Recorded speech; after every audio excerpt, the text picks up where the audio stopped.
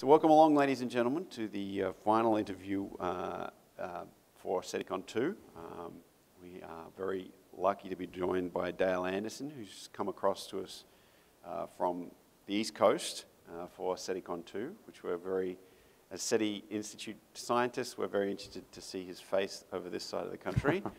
And Dale, my name's Adrian Brown, by the way. I'm your happy interviewer today. And Dale is, as I mentioned, a senior research scientist whose research takes him to such diverse environments as Chile's Atacama Desert, permafrost in Siberia, and the world's northernmost lakes and springs in the Canadian high Arctic, and the depths of the polar oceans down in Antarctica as well. And so, Dale, I wanted to just kick things off with, when did you first get interested in space research and linking that to diving and all that sort of thing? Can you tell us a little bit about your upbringing and how that formed the scientist today? Well, I was lucky when I was an undergraduate at Virginia Tech back in the 70s. I met George Simmons, an aquatic ecologist there. And I had always been involved with diving throughout my life. My dad was a Navy diver. And I became certified while I was at Virginia Tech. And I was also taking some of his aquatic ecology classes. So he actually invited me into his lab to help him work, because he had seen me do some of the underwater work elsewhere. And that took me to Antarctica. And so flash forward a few years, almost 10 years later, Chris McKay joined our group one year, and Steve Squires. Mm-hmm. So we had them down there with us at Lake Hoare. And of course, my first encounter with Mars in a really good way was listening to Steve and Chris argue about various fine points of searching for life, and you can't do this and you can't say that. And you know, new information was coming in from Viking just a few years before, so it was a pretty exciting time.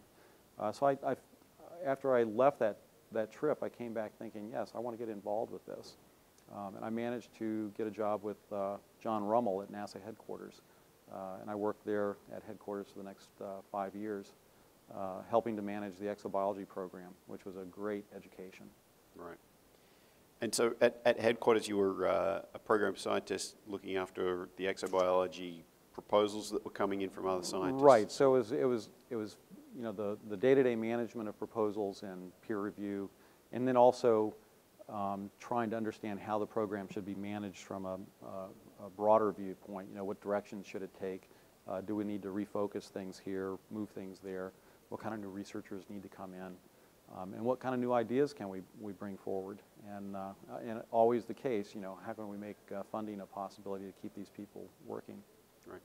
And were you able to keep diving at the same time? No, I was locked to my desk. Right. So it was hard. It was a hard 5 years. Right. So the good news was I was really in a steep learning curve, learning about the programmatics of NASA and how the exobiology program operated. But it also gave me the opportunity to plot and scheme my escape. And that took me to the Bunger Hills with a joint expedition with the Russians. And tell us a little bit about that. Where was that? Where is that, Bungalow Hills? Right. So at NASA headquarters at that time, we were trying to get the Russians' space program together with the U.S. space program to do something more creative and jointly, because we hadn't really done anything since Apollo-Soyuz at that time. So various groups within NASA were charged with, okay, come up with ideas and let's see what we can implement to make interesting, fun things, collaborative things occur, and maybe more better things will happen in the future. So a couple of us came up with the idea, yeah, let's have a joint expedition to an area of the Antarctic that we don't have access to because the U.S. Antarctic program doesn't go there. And we can have our Soviet exobiology counterparts come with us, and we'll do an exobiology-related project. And by the way, it'll be very similar to what we would want to do on an expedition, a manned expedition to the planet Mars, where we'd have a joint international expedition, and it'd be a long duration, and we'd have to learn how to deal with those cultural language barriers and other things. So we pulled that off. So we met the Russians in Montevideo in 1991, mm-hmm. in October, and we jumped on the icebreaker, the academic Fedorov, and we circumnavigated about half the continent. It took us 2 months to get to the Bunger Hills. We had to stop off at a few other stations along the way. So 8 Russians and 3 Americans, actually 2 Americans and 1 Canadian, We got dropped off in the Bunger Hills, which is an ice-free area of the Antarctic continent. Oddly enough, it was discovered, well, the Australians saw it very early on in about 1917 or so, but it was off in the distance, so nobody ever visited it. In 1947, the U.S. Navy actually had a pretty big mapping operation, and they flew over it, and they called it Bunger's Oasis, because it was this Shangri-La-like place with lots of lakes, and it seemed to be warmer, and there was no snow, and everybody was very impressed with it. But not very much work was done there until the Soviets came back and overwintered there in the early 60s. So they had had some operational experience in this area, but there's like 300 or 400 lakes there. And several of these lakes have very thick ice covers that remain all year round, and those are the ones that we wanted to go look at. So this was an extremely remote operation. The Fedorov came in to the Shackleton Ice Shelf, which is about 300 kilometers away. We flew by helicopter to get to the camp. They dropped us off, gave us all of our supplies, and basically said, we'll be back in 4.5 or 5 months. If you forgot it, too bad. If you want it, you're not going to get it. And if you get hurt or if anything else happens, you're going to have to deal with it. So we spent the next 4.5 months there together working in this environment. Was there a doctor on staff? We did have a doctor. I don't know if I'd let Tully do anything with me at the time, but we did keep some. As a matter of fact, when we first arrived, just to give you an example, first time I met Tully, my helicopter came in and I looked down and I noticed that the Russians' previous little station there was just some small shelters. 3 of the buildings had rolled over and were well off their foundations by meters and tens of meters. One was just an exploded mess of debris off in the distance. And I saw Tully digging around in the dirt, and later on I came to ask him what he was doing. He says, oh, that was the medical building, and we don't have anything left. So it was a bit sparse. And of course the other thing that was happening was Russia was undergoing great turmoil. The Soviet Union was falling apart. And we went down with the Soviets and we came back with Russia. So it was a pretty exciting time. So can you tell us how your diving operations worked on a day-to-day basis there, and how you'd normally get ready for a dive and then right, so it really hasn't changed. I've been doing this now off and on for 34 years. And my most recent expeditions to Queen Maud Land, and as a matter of fact, it has some of the same Russians that I worked with in the Bunger Hills involved in this trip. But we really haven't changed our operations too much. We started off in wetsuits a long time ago just because we didn't have the money to buy dry suits, and they were sort of novel at the time. But we now wear dry suits. Underneath the garments, the dry suits garments, we have a thicker layer of insulating garments that we wear. So they're pretty snug and they're pretty warm. So we typically set up the camp. We're sitting in the camp for about 2 months. We have to have a warm place to keep the dive gear so that it dries out. And regulators are typically a problem in cold water. They have a bad habit of freezing up and blowing all the air out. But if you handle that correctly, it can be minimized. And that just takes experience in the selection of the right regulators. So we typically will start a dive by getting up, planning the dive out, deciding what we're going to do, or else we've done that the night before. We dress out, we get into the dive suits. Usually 2 of us will get ready to go in case somebody needs to get back into the water to help the second person. We dive by ourselves underneath the ice. We get out to the dive site, we take everything out there, all our science equipment, imaging equipment if we're going to do photography or videography. And as soon as we get to the dive hole, we sit next to the hole and start getting our weight belts on and the dive tanks and put the regulators on, everything, just hop in and go. And we've got a communication system that comes down through the tether. We are on a tether that's usually between 150 and 300 feet long, and then we make the dives. And what's the depth usually of the ice that you're Yeah, the thickness of the ice varies from lake to lake, but it's somewhere between 3 and 6 meters. So, 10 to 20 feet thick. Okay. And so when you're in the Bunger Hills, what sort of scientific questions were you trying to address there in that area? Yeah, so all of these lakes, including Lake Untersee, where I'm working now, we're looking at the microbial ecosystems in the lakes. And these lakes are very different from a temperate lake because they've got these thick ice covers on top of them, and they're physically driven systems dominated by this huge ice cover that prevents wind mixing, for example, and it limits the amount of light that comes through the surface. And of course, if you're a photosynthetic organism, that's a big deal because now you've got 90% of the light that you had on the surface is gone. So usually somewhere between 1 and 10% is all that you get from underneath the ice. And then, of course, as you go down at depth through the water column, that light level goes lower and lower and lower. So that's what we're looking at. We're looking at the microbial mats, and these are like windows back in time, and they help us decipher that early rock record. For example, in Lake Untersee in 2008, when I made the first dive in there, we discovered that there were the large conical stromatolites, which we've never seen before anywhere else. So I've been in probably more Antarctic lakes than anybody right now. And the one dominating feature of Lake Untersee are the large conical stromatolites that can be up to this high, and about this big around. And of course, we see those exact formations, as you well know, yes, in the Pilbara region, at the Strelly Pool Formation and other places. And when I was 3.5 billion-year-old right, rocks. and I was there last summer, and I have to admit, I was really excited when I saw that live and in person. You know, I've seen the photographs for quite some time, but it was really nice seeing the actual rock record and matching it almost directly to what we've got in the lake. Right. So what we're hoping is that we can start understanding the environmental conditions that drive the microorganisms to form these kind of structures, because we still don't understand. You know, why does a group of single-celled organisms, what drives them to make any of the morphological features that we see? Why do they want to become a cone? Or why do they want to become a little tiny pinnacle, or a webbed pinnacle, or a tent? Or why do they want to just stay a flat mat? And we see all of these, and we don't know exactly what's driving the organisms to do that, and then we don't know exactly how they're pulling it off. You know, how do they actually go about organizing themselves and communicating and saying, well, you got to get up a little higher and stack this one up and trap a little sediment and get up here and then cookie cutter this everywhere. You know, it's not just once or twice. It's the whole lake is populated by these things. Right. So, in your time, as you mentioned, you probably dived in more Antarctic lakes. Over time, how have the lakes developed in your experience when you've gone back to revisit them? Do you see developments in your own Yeah, life? the biggest single thing that's changed, of course, is the lake levels change. The lake levels tend to go up and down, and that's driven by local climate. So if you get more melt during the summer,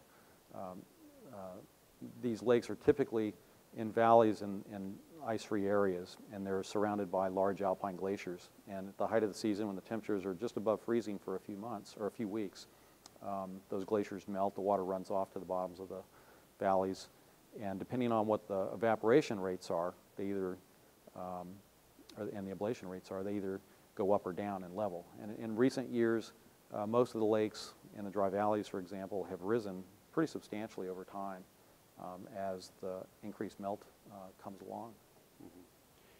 Is there anything comparable to the Antarctic lakes elsewhere on the planet? They're hard to find. We try. That's actually what took us to the Arctic originally. We were looking for other analogs of the lakes or similar ecosystems like the ones that we'd found in the dry valleys. But so far we haven't seen those. The Antarctic lake ecosystems are probably much older, and of course, you know, that's a continent that's got ice on top of it, whereas the Arctic and the archipelago around it is typically an ocean with small islands and things, so it doesn't develop quite the same geomorphology, and the geology is a little different. And the Arctic summers are much warmer, you know, so the lakes up there typically lose their ice covers year to year. Some of them may maintain their ice covers for a few years, but eventually they usually lose it. And that has a big effect on the lake ecosystem as it turns the water over, and you know, sunlight's available to come into the water column and things like that. And they're usually dirtier lakes because the sediment runoff's a bit higher. Right. And, what about how, as I understand it, in some of your more recent dives in the Antarctic, you've seen some sediment fall out from the sides of the lakes and on top of stromatolites and stuff like that, and perhaps destroy them. Is that sort of physical action happening from year to year? Okay, so I guess what you're referring to is at Lake Joyce in the Antarctic Dry Valley is about 1986. Actually, it was just after Steve left our group. I went up to Lake Joyce to open that lake up. I hadn't been in that lake before, so I want to make a dive there. I got down to about 20 meters, And there was these carbonate structures at that depth, and they were all over the place. And that was pretty unusual. We hadn't seen these structures anywhere like that, except for some small ones over in Lake Frixell, right in the periphery of the shallow edges. But these were at 20 meters, and they were very robust, and it was a really nice-looking microbial community. So flash forward to about 10 years later, I was able to get back to that lake again. I made one quick dive, and yep, they were still there, and they still looked good. And flash forward another 10 years, and Don Sumner and I put in a proposal to go back down there and actually look at these and study these particular stromatolites. And we got down there, and I made that first dive and got down to the depths, and the lake level had risen. And what happened then was these communities that used to be in the photic zone were no longer in that shallower water. They were in a little deeper water, and it dropped them just a few percentage points below where they could accomplish photosynthesis. So they were toast. So now all we had were these dead structures. So it was kind of aggravating in the sense that we didn't get to study the things that I'd originally hoped, but now we got to sort of study the effects of what would happen if the climate changed, the physical situation changed for these guys, and now we're in a moribund state, and now they're getting preserved in the sediment record. So now the sediments are building up around these things, and pretty soon, because they're not actively growing above it, now they can't stay above the sediment as the sediment rains out from above. So eventually they'll get buried, and the communities up north will progressively move to shallower zones, and presumably some of these will take care of or start forming these same carbonate structures elsewhere, but it's going to take a long time, and I don't think we'll be able to see that. Do we have any idea how old the lakes are in their current form? Yeah, these particular lakes are on the orders of thousands of years at the most. I mean, they're basically not too old, and their histories have come and gone. Some of the ones in the dry valleys have actually evaporated down to nothing at times, and then the basins have refilled back up. And that's, as a matter of fact, a couple of the lakes, the result of that is they've got salt pans in the bottom of them. So like Lake Bonny is about, I don't know, 7 to 10 times seawater at the bottom. It's just a very, very dense saline layer. Same in Lake Vanda. Vanda's got very high calcium chloride levels in it. So they're very, very different lakes than what we normally would see. Right. I want to make sure that we go to the audience and have any questions that, yeah, B. Is there a way to bring those back and study them in a laboratory and get enough pressure and? Yeah, so these things aren't under pressure too much for us to sample them. So that's actually what we do as divers. We go down and do 2 or 3 things. We'll go down with instrumentation, and we'll try to measure the environment a little bit better, like get actually very good measurements of light levels around where they're growing. We'll also take samplers down with us, so that, like cores, and we can just come down and take cores of very specific microbial communities that we want to look at. And we can do that down a slope, and that might help us estimate the biomass change as you're going deeper or into a different type of community. So eventually, if you're in the shallow regions, you may have organisms that are growing really, really well, and then as you go deeper and deeper and deeper, they become less and less and less. And then finally, you might get past that photosynthetic boundary, and you go into an anaerobic layer where it's just a completely different place, and the sediments are black, and it's a different ecosystem. So we try to collect all of that, and we do bring it back. And depending on what you're going to do with the actual samples, that will guide the kind of analysis that you do. Typical things will be to look at the types of pigments that these organisms have in them. The cyanobacteria will have a mix of pigments, so we want to understand exactly what those pigments are. Sometimes diatoms are present. Oddly enough, in the lake that we're studying in Lake Untersee, the diatoms are absent. And that's a really key find, because we don't know of any other lake that's like that, where they're just gone. This is the conical stromatolite lake as well, right? Yeah. So it's kind of one of those heads up. There's something different going on there, and we don't know what. It may not have anything to do with the microorganisms forming these cones, but it's conspicuous that these guys are absent, and there's cones there. And all the other lakes that we've looked at, it's a mix of cyanobacterial mats and diatoms, and there's no cones in any of those. So I don't know. It may not have anything to do with it, but it's an interesting aspect. But we also do the metagenomics and genomics and microscopic studies and a whole host of other things. Can you get them to grow Yeah, you can culture them. You can bring them back and culture them. They're not really any different than a lot of the stuff that you would find in a temperate lake, as far as that goes. The big thing that is different about these lakes is that they're so far away from everything else, and they're so far south, and they're so isolated by this ice cover that other things can't get in there. So there's no fish, there's no birds, there's no insects, no crustaceans. The biggest organisms that are associated with them are all microbial. You might get tardigrades and nematodes and a few protozoan, but for the most part, unless you're in some of the further north lakes around the Antarctic margins, where you do get some copepods in the lakes, it's strictly a microbial ecosystem. So the trophic levels are very, very low. And that's exciting because that mimics an environment that occurred prior to 600 million years ago, when Metazoa originated. So for the first 3 billion or 2.5 billion years or so of the history of life, it was just single-celled stuff doing their thing. And this is a great place to go see them dancing to their own tune and not having to worry about being eaten or burrowed through or disturbed. I have a couple questions, actually. The first one is, what kind of precautions do you take to kind of prevent forward contamination of outside pathogens that you're bringing into the ecosystem? You said that you're drilling 3 to 6 meters through ice just to get through these places. And I feel like something like a conical stromatolite that you just don't really see anymore around the world, I feel like that's something that's really special. And aren't you afraid that you're going to affect the habitat at all? Yeah, good question. So we do think about that, but keep in mind, as isolated as these systems are, they're not completely isolated either. So they do have, and a good way to show that is, the only way these lakes would exist is that you have to have other liquid water coming in to replace them all the time. So if you think about it, the ice is always evaporating from the surface, and it's always freezing underneath. So if you didn't have, and we lose about, at Lake Undersea, we lose between 35 and 70 centimeters of ice on the surface over the course of a year. So if that just kept going away, if you just evaporated the surface off, eventually it would evaporate down and you wouldn't have any lake left. So you have to keep the water coming back in. It has to balance that amount that you're taking off by evaporation.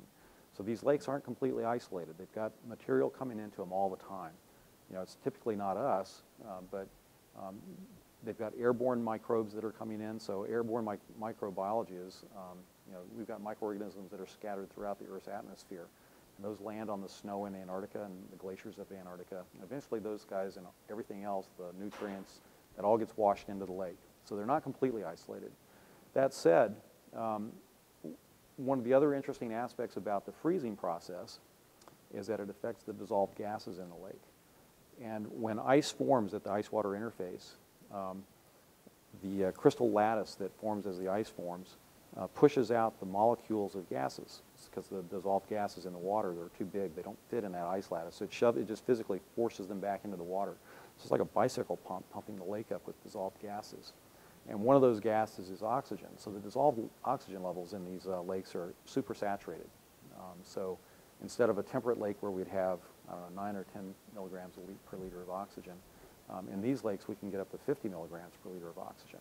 And of course, where do you go to in the hospital to cure some types of infections is a hyperbaric chamber where you increase the oxygen tension, which most microorganisms don't like. So those kinds of environments are very, very difficult for a gut flora from us or something that's on our skin. If they get into it, they definitely don't want to thrive there. They're not going to do much at all.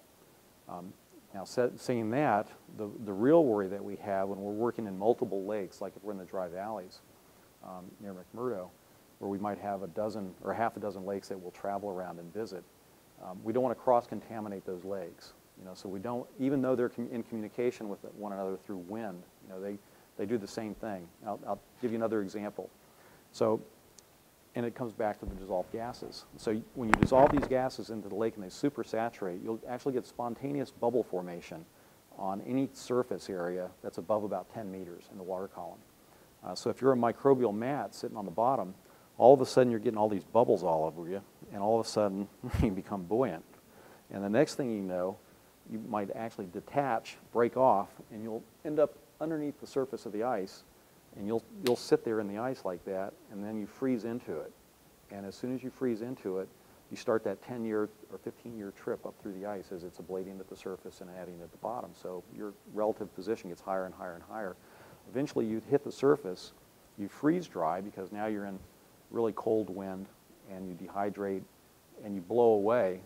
And as it turns out, about 50 or 60% of those cells are still viable when they get put into water. So they may blow into another lake or blow up onto the glacier and get into what's called a cryoconite hole, just a place where sediment is blown onto the ice or a rock is on the ice, and because of the albedo shift, the sun heats up that dark rock and stuff, and it gets liquid water.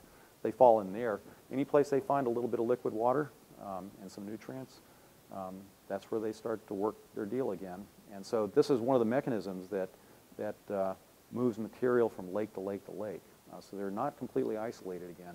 But that said, we try our best by cleaning the dive gear with things like Clorox and what have you before we make dives between the lakes.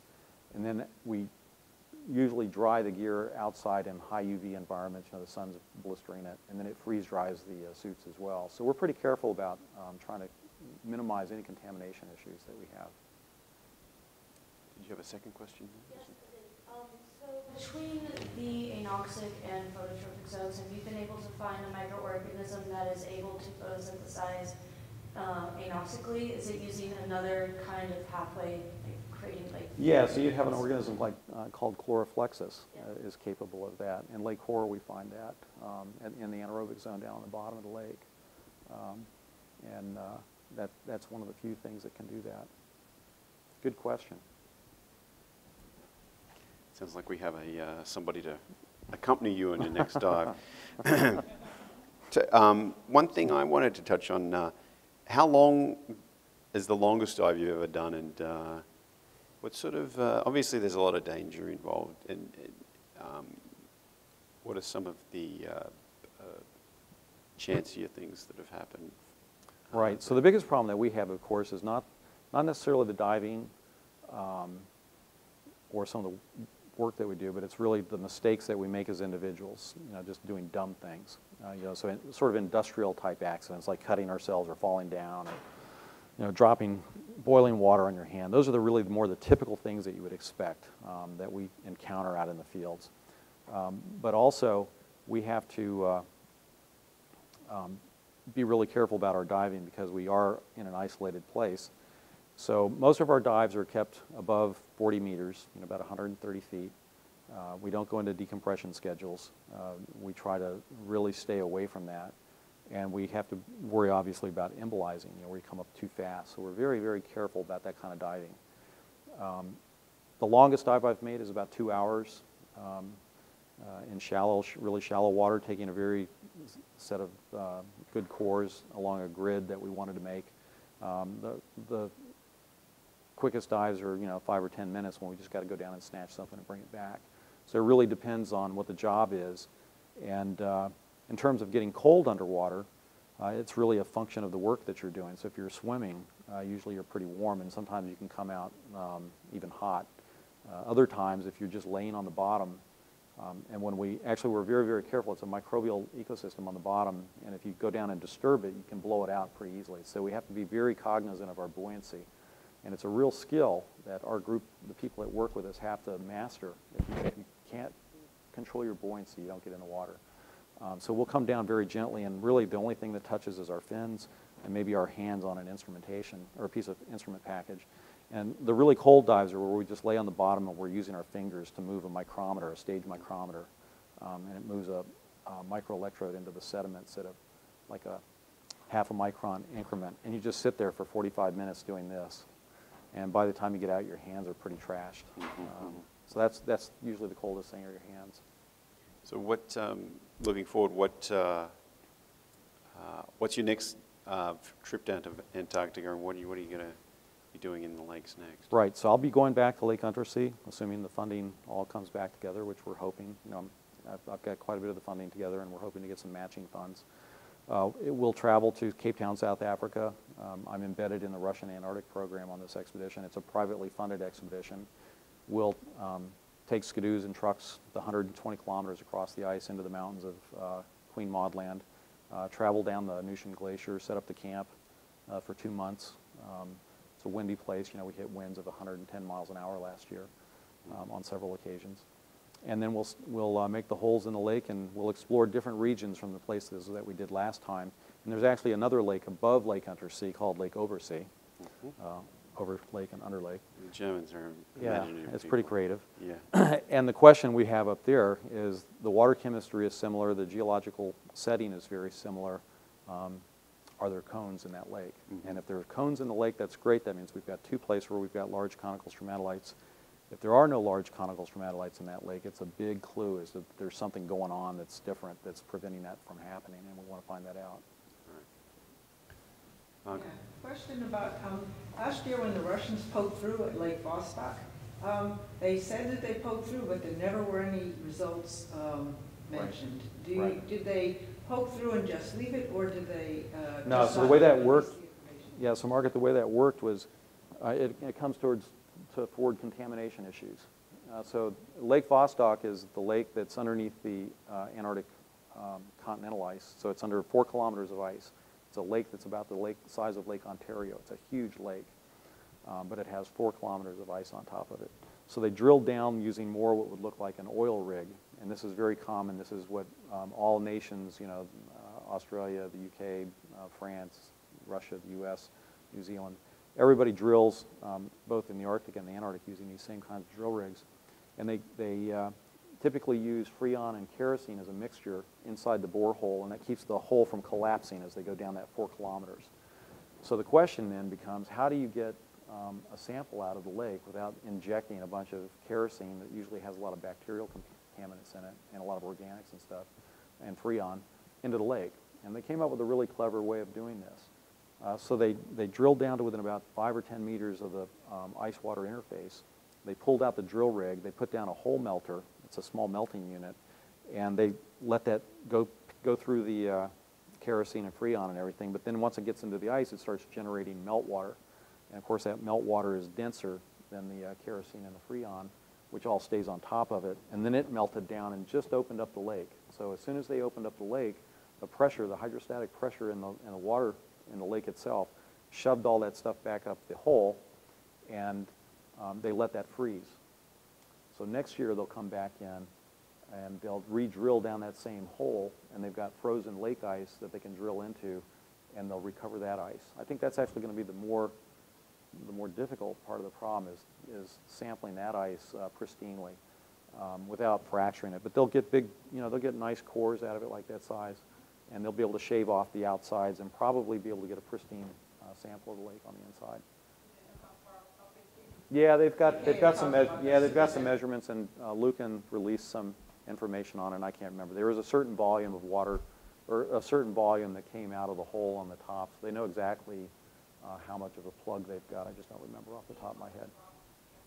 Yeah. So they actually had fluids coming out of the top. They regulated that as it was coming out. I'm not sure exactly how much or how far up the hole the column went before they capped it. I just don't remember. But Valery Galchenko, who's working with me at Lake Untersee, and is the head of the Institute of Microbiology in Moscow, will eventually get some of those samples in his lab.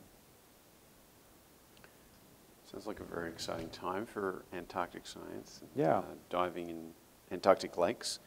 So unfortunately, we've reached the end of SETICon 2 with this session. So, ladies and gentlemen, please join me in thanking Dale Anderson for his attendance and his great participation.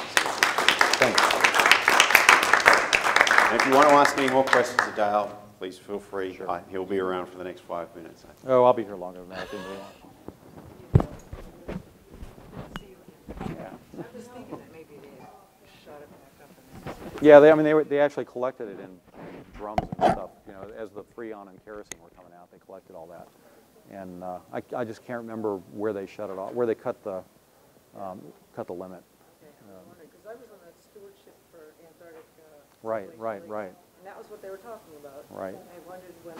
Yeah, Scar jumped on them originally because they weren't going to do that, and then they came back in with the melting idea and reconfigured it.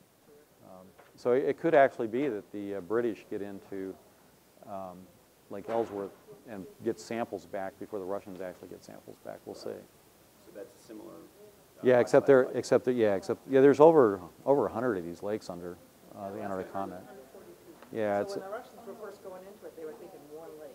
well, that's a part of it, but the other thing to keep in mind is Lake Vostok is an isolated basin.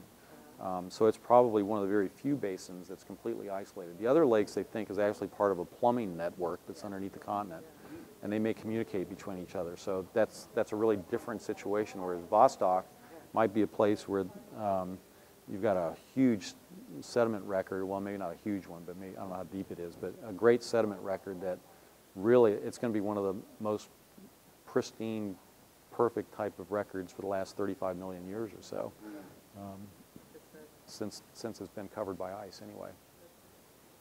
So it should be fun. Yeah. So connected lakes or using continent. That sounds like something that, not lakes, but at least something that could happen on Mars. Fishes and other in kinds of, subsurface bottom at some dwelling kind of level creatures. And so you find it in very few environments now connected around the water world, bodies. very hypersafe environments. Such Such as pool in the Bay Australia, and Dead Sea. Actually, There's some that actually grow in the Bahamas. Maribel Cheetah was one of the first people to start making the connections to glaciology of Antarctica especially are and the surface of Mars. So a lot of the features Okay, that so you see, the a lot of growing paraglacial ones, features the that you fossil see, ones are are things that she in reported a long Australia. time. There are And- live growing ones Maribel are in Cheetah. Australia. They do Oh, have a those. live growing. Yeah, Oh, you can okay. find fossil stromatolites all over the world. Great lady. So you can find them in New York Central Park. Really? Yeah. Oh, She my was right at the goodness. forefront of, Well, the yeah, only she's ones a, that she's a big, well, she was you actually talked one of about these cones, and she has pictures people of also cones, that but was the other in ones an were area of kind research like, Yeah, that was so the like ones totally that- foreign yeah, to So women yeah, at the right. time So she the was ones doing that it. are the ones that are So in she Hamilton, caught a lot of grief, I they- think, for the they Antarctic are stuff, and then it's all funny, what because are a called few years dome. later, it was all And so exposed, there's and one everybody's dome going, now, wow, she was basically right. a result of the I think it's funny mineralization, too, the because precipitation you of, might have known it when you were writing jobs, salts, early calcium on, carbonates, and this other was resisting any minerals, interaction with NASA. between Oh, big Because they were saying you want to go up to Europa, the and tidal just want to use changes, our lakes and as then the map, practice ones. the And micro eventually fighting, realized because they're all that phototaxic, so over they're the going back into the surface, communities and we're saying trying we to need to talk populate, about because organ they're cyanobacteria, which Yeah, are. that's an issue that was really complicated for a number of years. It was sort of But- part of my job description to historically, figure out in the ways of fossil getting record, NSF there and was NASA a to stop huge throwing dirt at range each of other. Good job. different kinds of. Yes, of some of the meetings I didn't think mechanisms. so. Some that It was looked like I like have a bunch of corals kids in that a branched sandbox. out, and then the very first ones were conical node, and, the early ones was thought to be volcanoes. So, but, by far, the most common microbes that constitute stromatolites, and what we believed comprised ancient stromatolites were cyanobacteria like organisms. And the chloroplasts that he was talking about was thought to be this mismatch between anoxic, completely anoxic organisms and the first ones that move things in. So this, chloroplexus has the ability to use sulfur Half we just keep it funded. in the citric as a substitute. Okay, well, So, it's a yeah, substitute so for, you're going to get SETIcon on Monday, right? roofing, Okay, I'll press it. which is something that's required. Okay, cool. Good. Bye-bye. I'll take So it it was and, photosynthesizing the oxygen, which is still producing oxygen. That's really cool. that was great, thanks, Tom. Yeah, it was fun. A lot of that is The video, some well, I think it's, I don't care. grass below, and it makes me want to look into it more. It's, Yeah, yeah, I think yeah, so. slower. Yeah, no, I And think ask we'll you be- I questions think we'll when be we able go to to get set that. this Yeah. time. So that's really. And, Oh, okay, so you just came over from Ames yeah, to the Vis-a-vis SETI. Carl's right, the Wednesday, same- yeah. right, our Wednesday. Wednesday talks, yeah, Yeah. but, I am in the SETI RE Or SETI. summer. Oh, internship program. okay. Yeah. Oh, and you work at Ames? Right. I work at Ames, Oh, yeah. you work at Ames Right. now So, yeah, or keep me in that before you loop. Now. went to the Yeah, program? yeah, this is something I've Oh, been. now. I'm still an undergrad, no. Oh, okay. I Where are know, you going to school? I go to school at Yeah, we Wellesley should, College. yeah, we have meetings. Wellesley College? Oh, Usually really? Oh, you're We from got a Boston? pretty good Yeah. Oh, my goodness, I'm here for the summer. Yeah. Is that right? Oh, Yeah. terrific. I hope you Right, enjoy we it. have them on, It's been fantastic so brown far. bags in front. I love Boston, it's fantastic. Oh, Boston you love?